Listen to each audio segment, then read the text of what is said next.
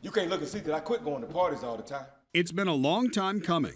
Now, if you can't change the way you look at me, I may as well surrender now. And yet the current Broadway run of August Wilson's Jitney may be right on time. The past is over and done with. I'm thinking about the future. Jitney is the last of Wilson's 10-play century cycle to make it to Broadway, but it was the first one he wrote. The play's director, Ruben Santiago Hudson, says he worked more than 10 years to get Jitney to Broadway. He's also a veteran actor who won a Tony performing in Wilson's Seven Guitars. It was very difficult, and 11 years of no's led to one yes, and that's all I needed was one yes to bring you this Jitney.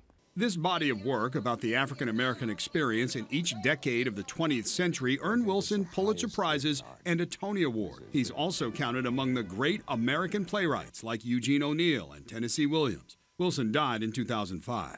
They're going to tear this building down. They're going to board it up first of the month. We're going to have to move. Either that or split up. We can't stay here no more. Jitney is set in a 1970s unlicensed cab company in Pittsburgh's gritty Hill District. A bulldozer's coming to crush livelihoods and spirits. True to the cycle, Jitney is shaped by young people angst over systemic disrespect, by old people despair over dreams deferred. So what you gonna do with the rest of your life now that you done ruined it? Don't you eat every day?